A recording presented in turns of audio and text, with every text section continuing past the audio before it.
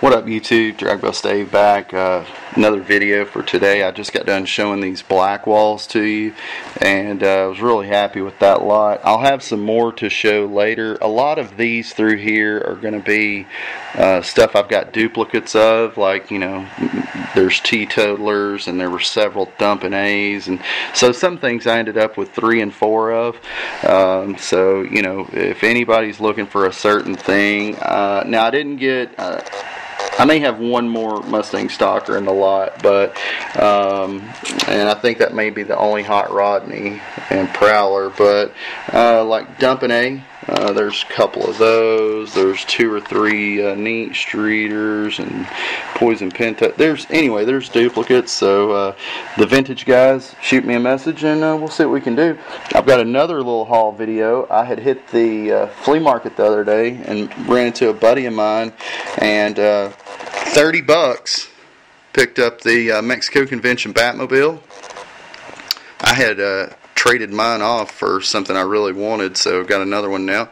The heavy Chevy in green, awesome car right there. I needed to work on finishing my Series 1 Redline Club, and then the Christmas Beach Bomb 2. So more Redline Club pieces. And you know, I did a Redline Club video last night or yesterday, and I got all those cars out and left one box with my drag buses and some other Redline Club pieces in another room, and I was like, man, are you kidding? So anyway, I'll try to do another one of those where I actually get every single piece drag, but anything that's Redline Club, you know, convention, HotWheelCollector.com pieces, and do just a full video of that, collection of that. Picked this up for $3. The McKee, it's Black Walls. It's the first McKee Little Debbie set, like that Combat Medic delivery truck, and I like all of them. I just like black walls, but this one came out in like 93, I think, early 90s. But yeah, they did several of them, but that's the first one that came out. I also picked up a couple of vintage items. I picked up this Street Rodder, and it's a pretty nice piece. Really love that casting.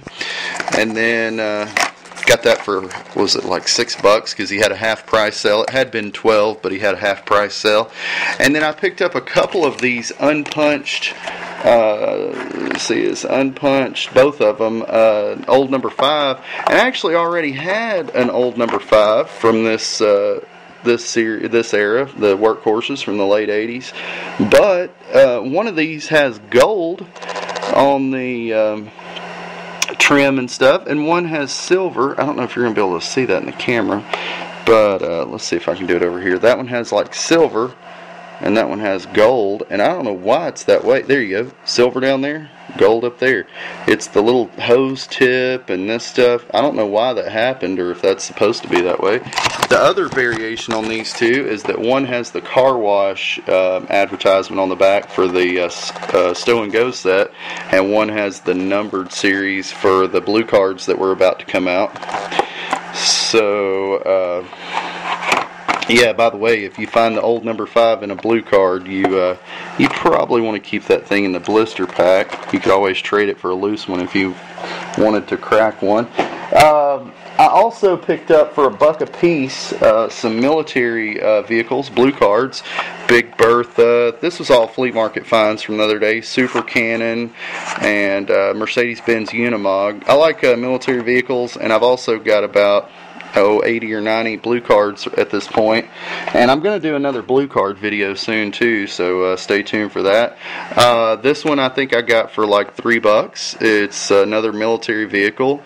It's not a super rare one. It's the assault crawler, but still cool nonetheless.